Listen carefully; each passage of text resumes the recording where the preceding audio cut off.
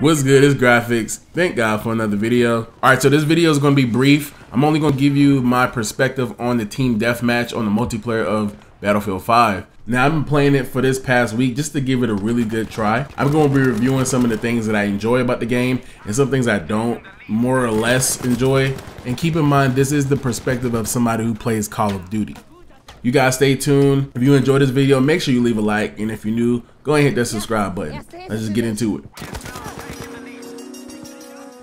Okay, first off, there's been a lot of hype going around Battlefield because of the new trailer that dropped back a couple weeks ago, the Battlefield 2042. Now, I'm on the hype train, man, because a lot of COD people are tired of how COD is treating the community. They're not really catering to the players, the veteran players who've been playing the game for years and supporting the game. And it's kind of like we need a new outlet, right? So I gave Battlefield a try. I downloaded Battlefield 5. I know a lot of people have been downloading Battlefield 4 or replaying Battlefield 4, but I didn't have it. And Battlefield 5 is the most current Battlefield, so I just wanted to give that one a try. Now for the veterans on Battlefield 5, it was like a resurgency of Christmas news to them. The level up system takes so long. I've been a noob and I'm still a noob and I've been playing the game for a week, man.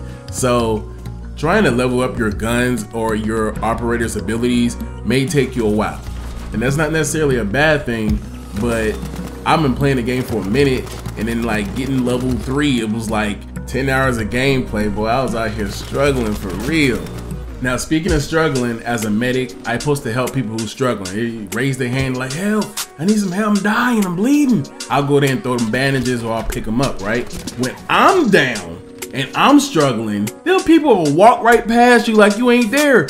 And I understand, like, if somebody's near you, you don't want to pick somebody up because y'all both gonna get shot, and I got shot plenty of times.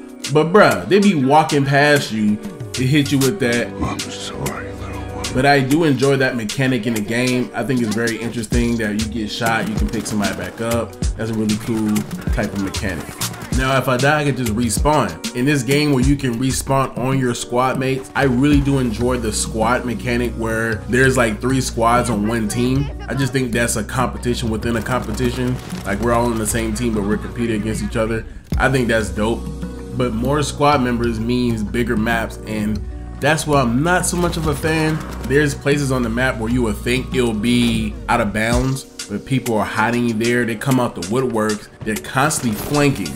There'll be times where I'm minding my own business with my teammates and then the whole team show up behind us. Like I thought we were shooting y'all. Now I did adjust to that playstyle and I started flanking back, and it's like a back and forth. If you're shooting somebody, you might as well just go around back just to make sure someone's not trying to snipe you from the outskirts of the map. Speaking of the maps, they're big, but they're beautiful. The graphics in this game is amazing. I love the crumbling effects. I love the fact that you're in the ocean, and then you can go to a jungle, and then you might be in a ruined city or something. I really enjoy the maps in this game.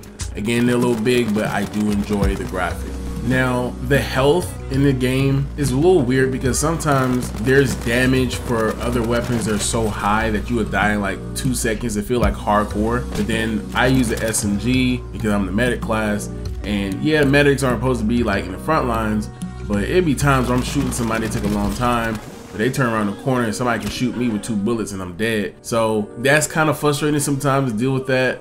Now I understand there being some trade-offs for different classes. I guess if you need to get your weapons upgraded, and that's another thing, weapon upgrades are so slow, and there's not a whole bunch of attachments that you can put on your weapon, at least for the Battlefield 5. I don't really know about the other Battlefields, but Battlefield 5, there's not a whole bunch of attachments you can put on your weapon. Now these are the things that I've experienced in Team Deathmatch. I haven't really played Conquest too much.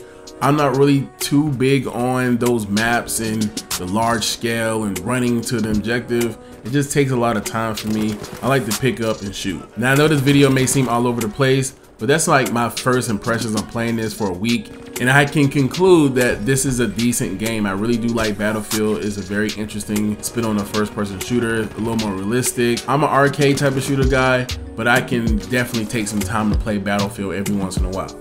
So since the new Battlefield 2042 is coming out, I'll definitely give it a try and give a full review on that game. Alright, so this is going to be it for this one, you guys. Thank you guys for watching. If you enjoyed the video, make sure you leave a like and comment if you're going to be playing the Battlefield 2042. And if you guys are new, make sure you subscribe for more content. Now, as far as this game goes, Sure, give it a try. It's only $5.